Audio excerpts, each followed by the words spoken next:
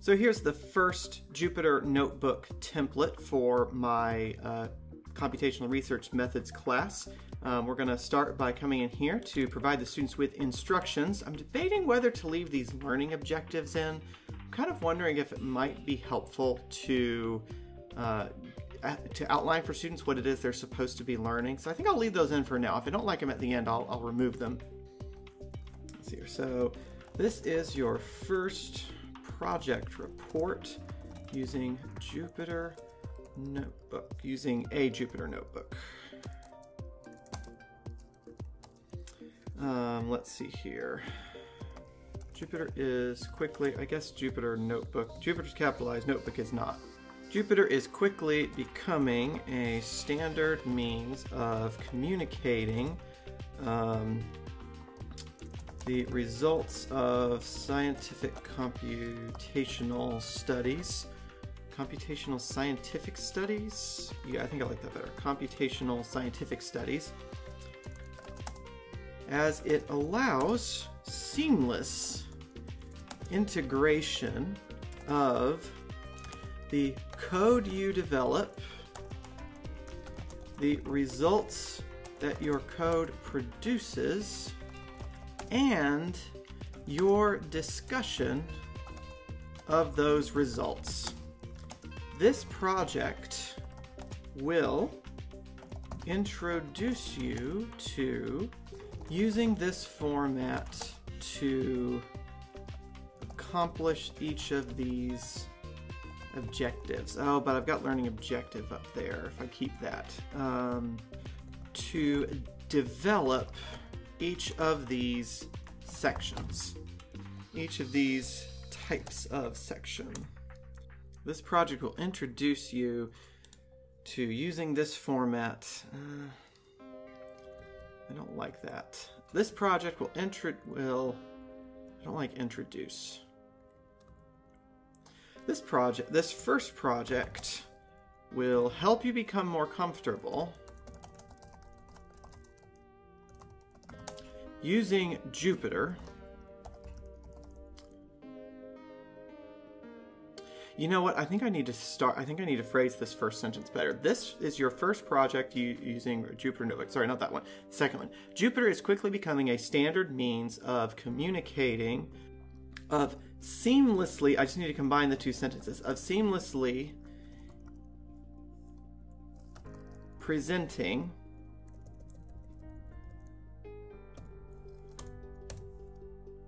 the code you develop, the results that your code produces, and your discussion of those results. This first project will help you become comfortable using Jupyter to present these types of information. There we go.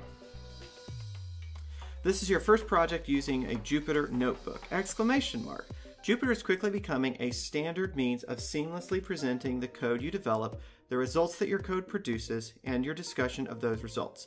This first project will help you become more comfortable using Jupyter to present these types of information. Jupyter records information in cells.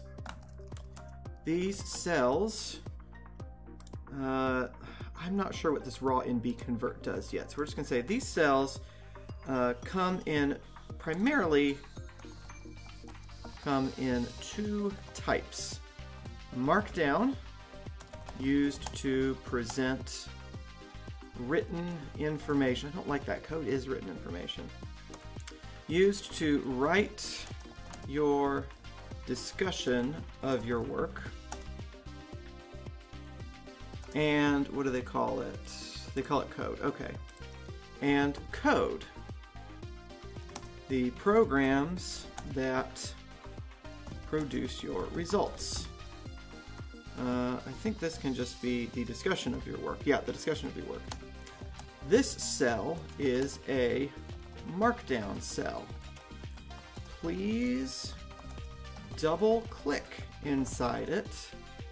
Let's see, this is where I run into a little bit of an issue because this is the introduction. But they shouldn't write the introduction until they are done with the work, right?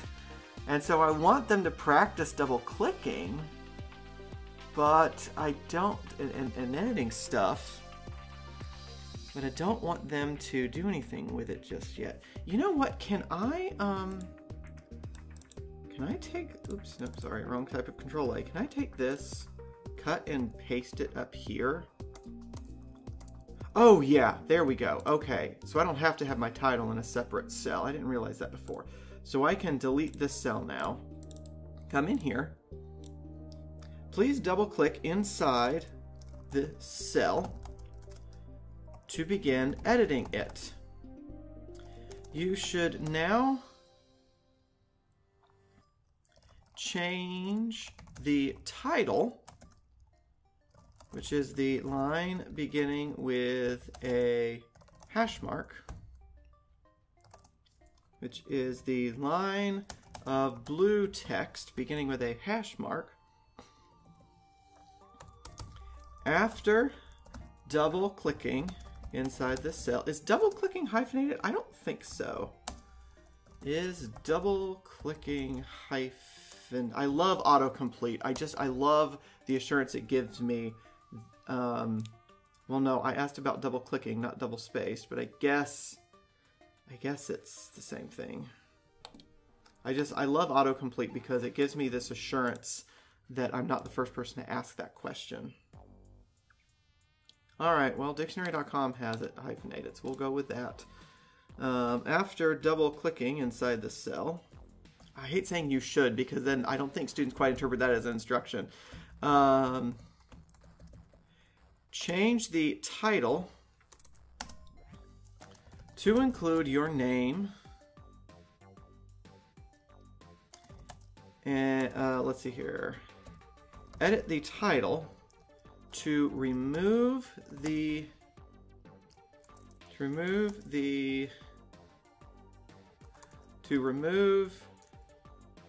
everything after the dash. Actually, no, to remove template and everything thereafter, and add your name. After you have finished this project, you should again double click inside this cell.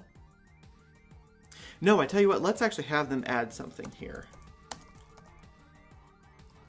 Afterwards, remove the rest of the text in this cell, including these instructions, and replace it with, how do I want to say this? I want to get an idea of what they're hoping to learn from it. So maybe instead of an introduction like a report, here's what I'm thinking is, instead of an introduction like a report, like in this project, we blah, blah, blah, blah, blah, I just say, tell me what you want to learn from this project.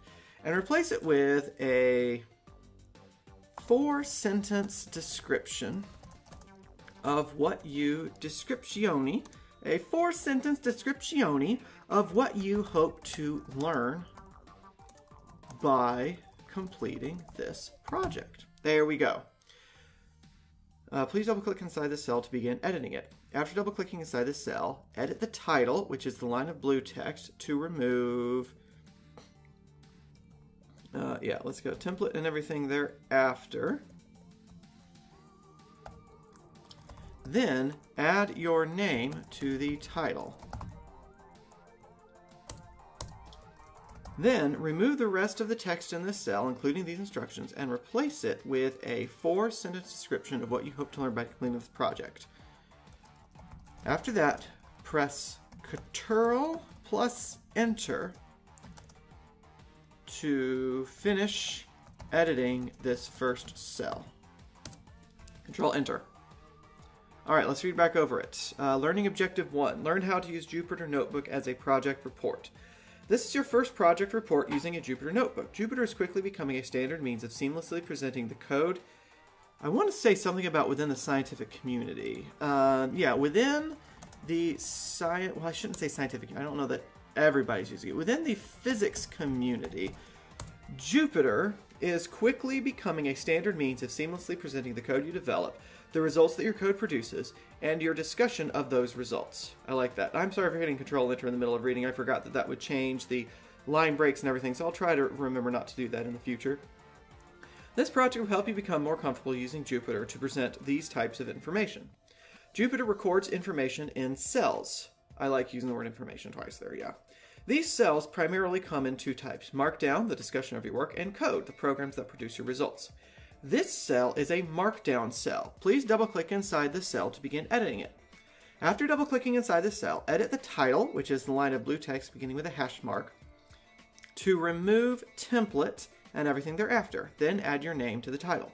Then remove the rest of the text in the cell, including these instructions, and replace it with a 4-sentence description of what you hope to learn by completing this project. After that, press Ctrl-Enter to finish editing this first cell.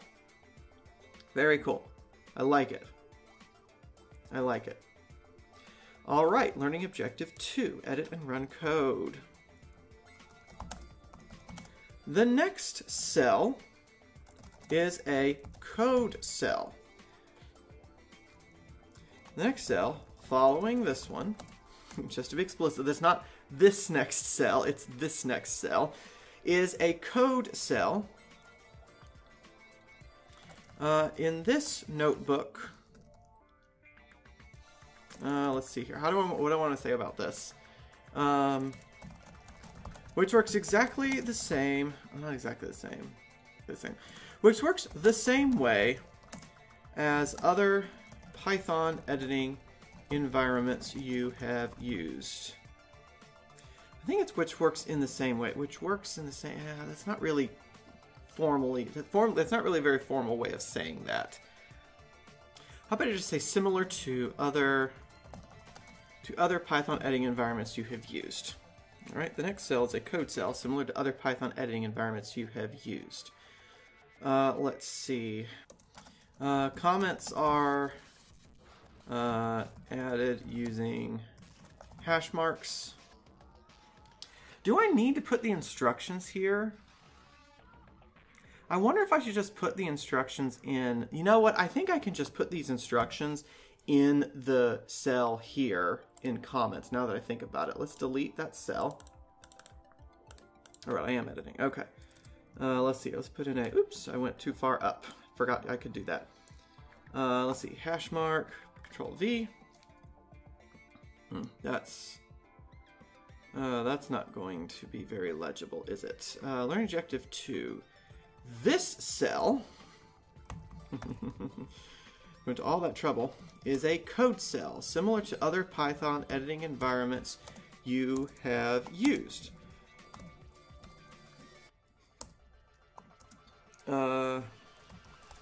These lines that begin with hash marks are comments, which will be ignored by Jupyter when you execute this code. Learning objective 2, edit and run code. There we go. Learn how to use, so this should be learn how to edit and run code. I don't know that I like beginning each of my learning objectives with learn how to, but why don't we call practice editing and running code. I like the learning. I like the learn how to use there. I guess I could just say use. There we go. Use Jupyter Notebook as a project report. There we go. Because obviously you're learning something in learning objective. Control X, Control V. This cell is a code cell similar to other Python editing environments you have used. These lines that begin with a hash mark, begin with hash marks are comments, which will be ignored by Jupyter when you're, which passive voice Brian, Jupyter will ignore when you execute this code. This cell includes the setup. Let's see here. This cell performs the setup for the Euler-Cromer code, for the Euler-Cromer method that you will implement in a later cell. to help you learn how to edit and execute code. Is running code better or is executing code better? I guess executing is better. To help you learn how, does this have spell check? No, okay, that's fine.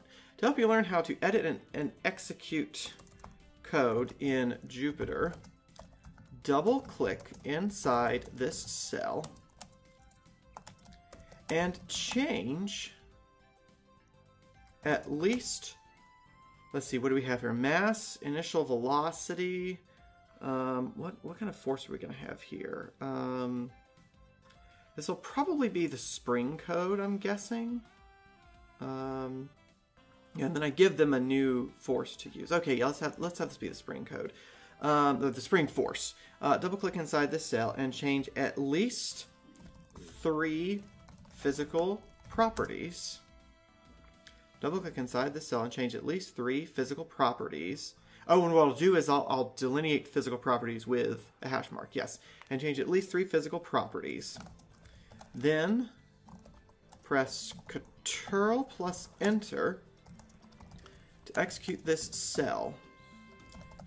Check, students don't seem to know what confirm means. Check that the printed value, or that the values printed by this cell match those that you entered.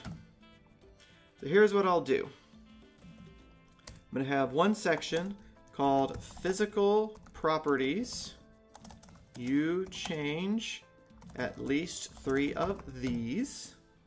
And then I'll have something that's like, what do I want to call this? There's going to be some things that I want them to change, like the DT or something like that, or the vector format, or like the ball and the helix. Although I guess I could put those in the next one.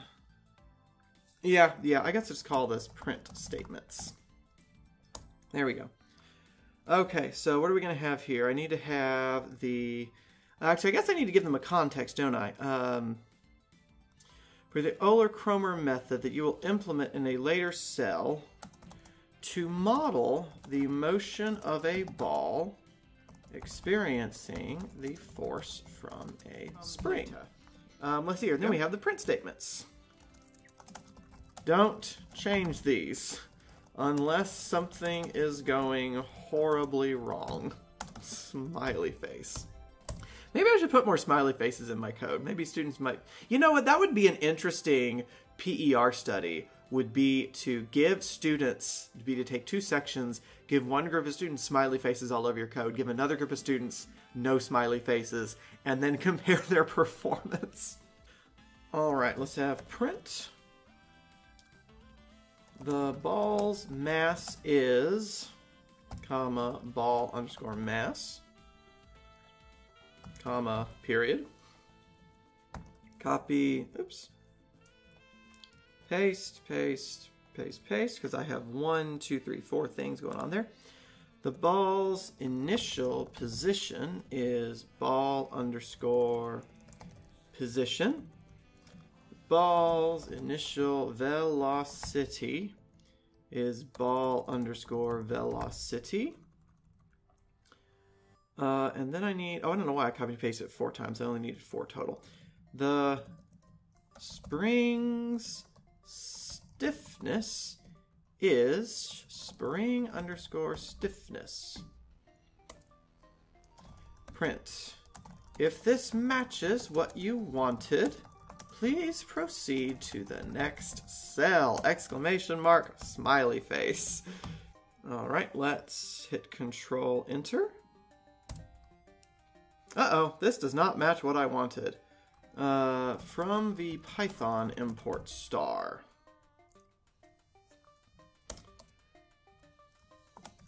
Import the v Python library. Don't change this. Next, don't change this next line. There we go. Control Enter.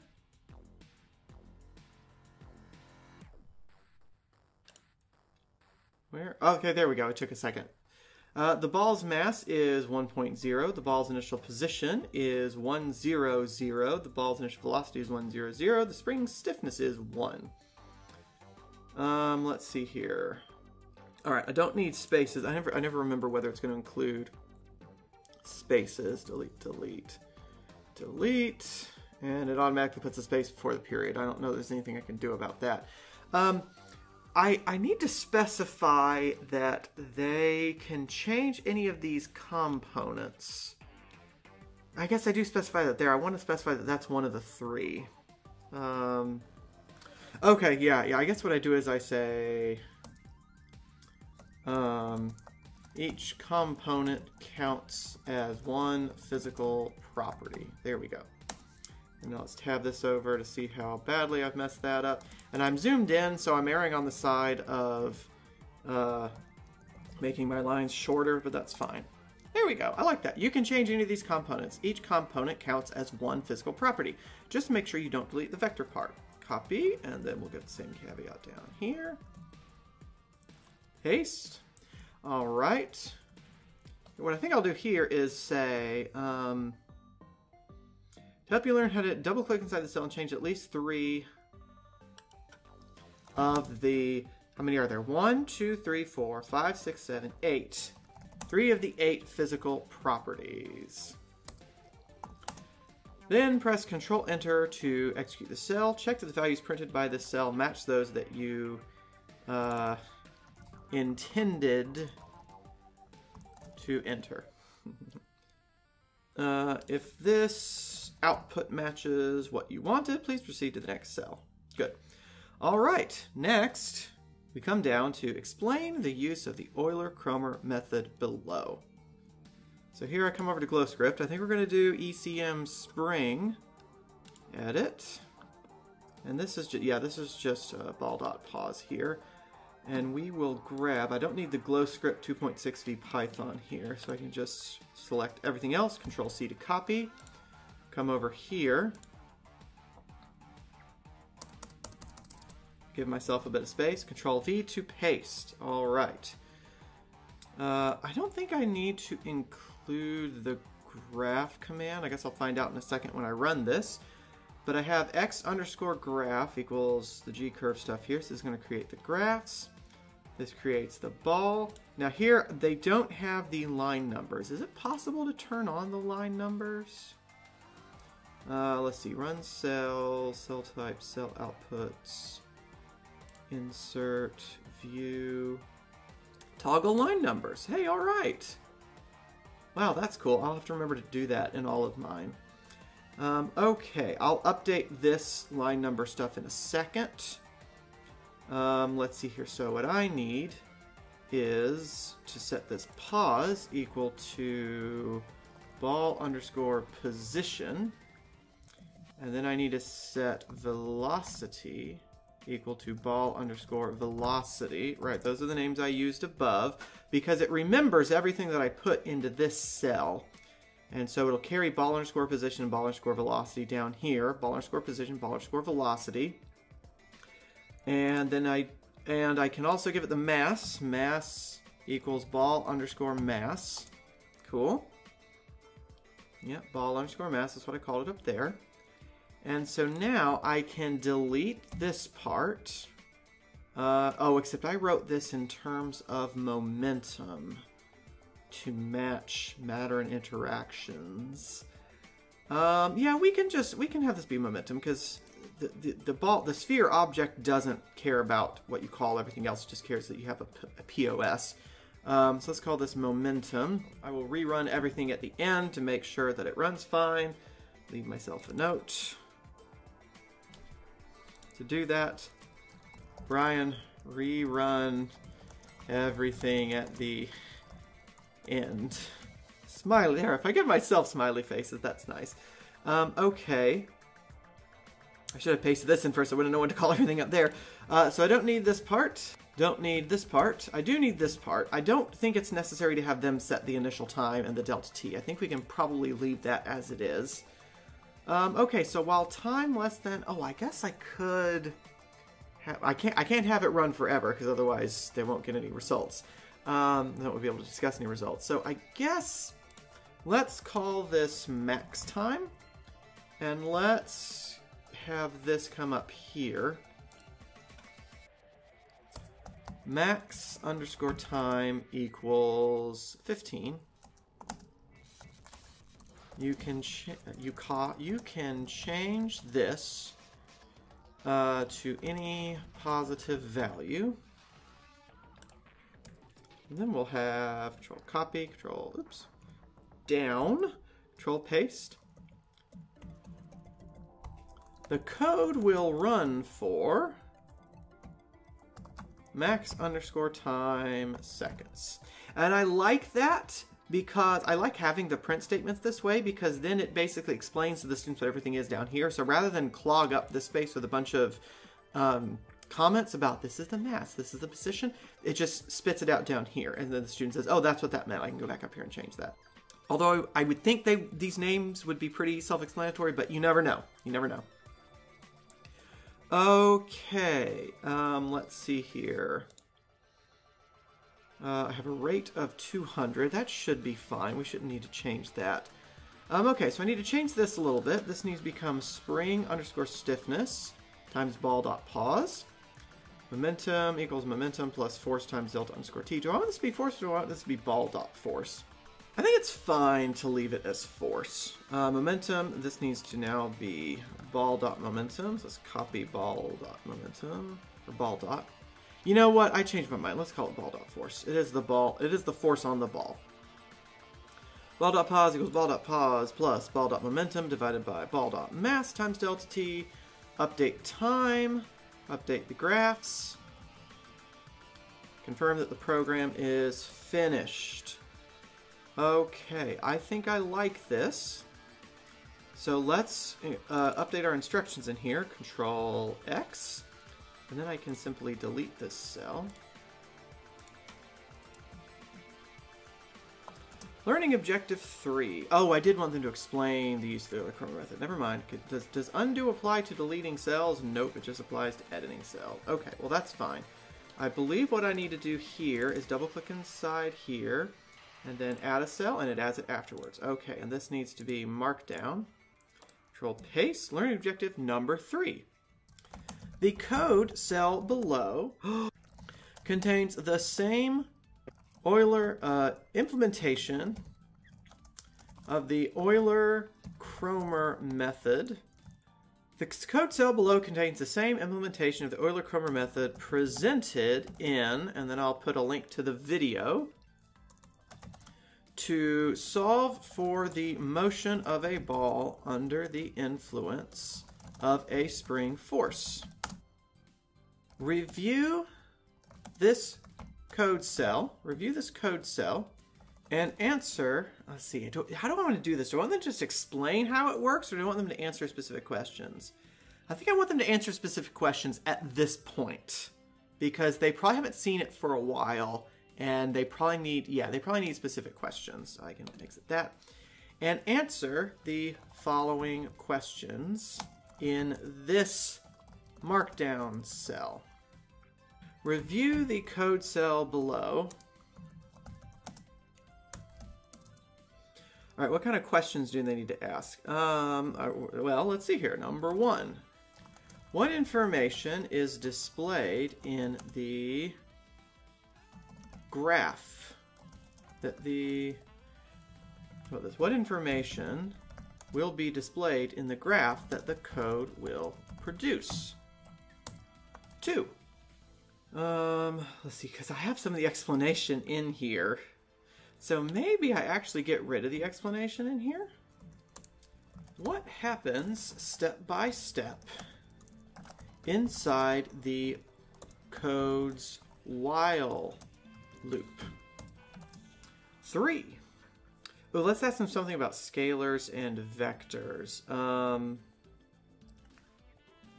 How can you be certain that the variables ball.force, ball.momentum, and ball.pause will always be vectors? Hint, think about how they are calculated. And basically what I want them to say is that there's a vector on this side, so this must needs be a vector. This is a vector and this is a vector, so this must needs be a vector. This is a vector and this is a vector, so this must needs be a vector. Okay, I think that's good. 3 questions, one about the information we're going to get, one about kind of an overview of the process, and then one about variable types. I think that's good. I think that's good. Those are all 3 important steps in the Euler-Cromer method there. Ball's initial momentum, there we go. Control Enter on you. Control Enter on you.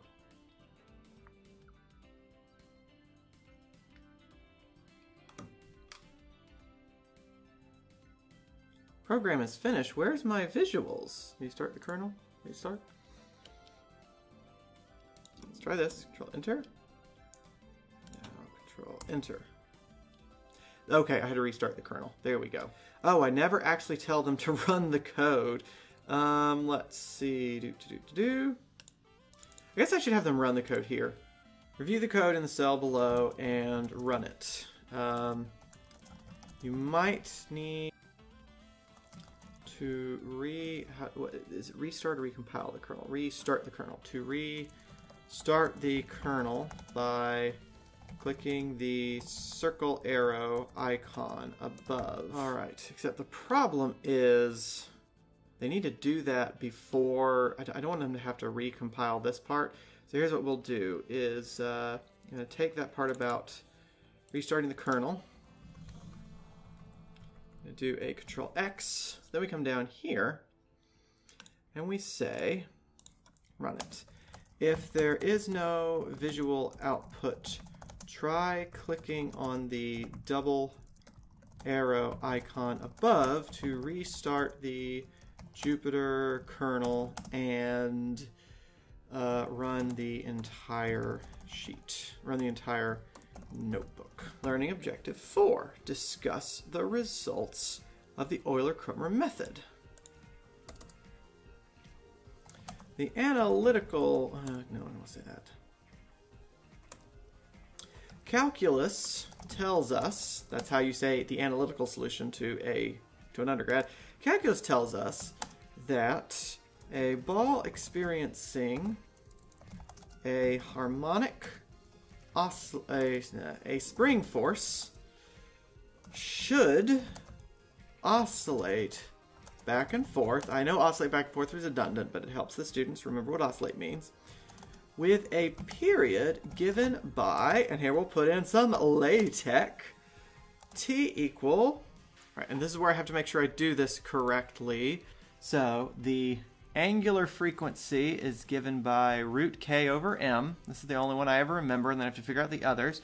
And omega is 2 pi over t, which means that t is 2 pi over omega.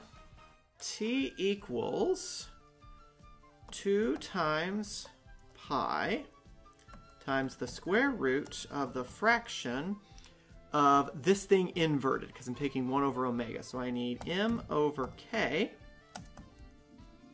Oh, this need to be curly braces, excuse me.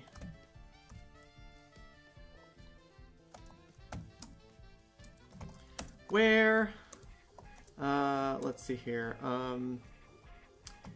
You don't need a slash for that. Where m is the ball's mass and K is the spring's stiffness. Calculate the value of t. Calculate the period that the ball in this code should have, and then we'll italicize should. Should have. Does it? Let's see. How well does it match the period displayed in the graph above? Cool. By the way, this is Epic Pen that I'm using. Pretty cool program. I think I'm done with that part though, so I can clear that. Double click in this cell and replace these instructions with your answer and with an explanation of your work and your answer. By the way, note that the fancy math script is provided by LaTeX, which you can learn about at there. Provided is created with LaTeX. Just surround your LaTeX. Surround your LaTeX content with $signs, and Jupyter will make it pretty. Or I guess I said fancy earlier. Fancy. There we go. Last part I need to do is here. Last part I need to make is here. Learning Objective 5. Copy and modify the Euler-Cromer method to solve a new problem. Okay, so here, each student is going to have a unique force. In class, you have been assigned a force to investigate using the Euler-Cromer method. I think method gets capitalized there. In the code cell below, copy and paste, well, you're not doing that there. Paste in the Euler-Cromer method from the code cell above and modify it to replace the spring force with the force you were assigned. Then run the code and proceed to the last section below, to the last cell below.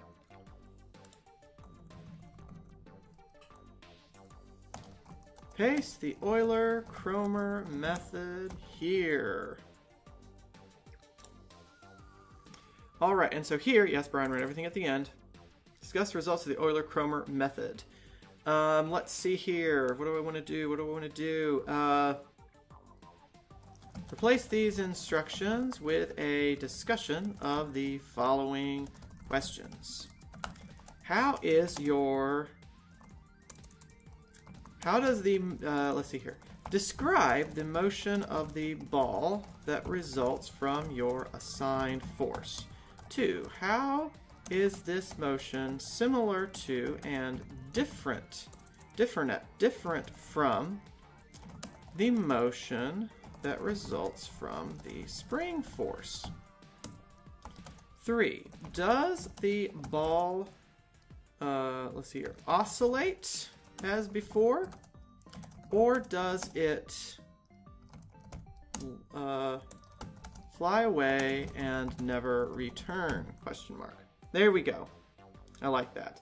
And now Brian is going to rerun everything to make sure that it works. So we're going to come up here, we're going to restart the kernel and rerun the whole thing.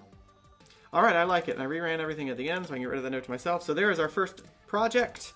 We are ready to go. I am ready to have one grade assigned in this class, at the very least.